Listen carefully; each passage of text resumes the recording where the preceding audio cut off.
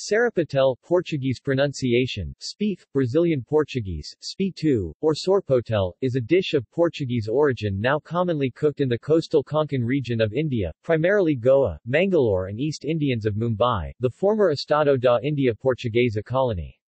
It is also prepared in northeastern Brazil. Ingredients include meat and offal, which varies depending on region from pork to lamb and even beef. The meats are first parboiled, then diced and sautéed before being cooked in a spicy and vinegary sauce. Some people also use the animal's blood for boiling. The flavorings and spices differ from region to region, for example, some use more vinegar.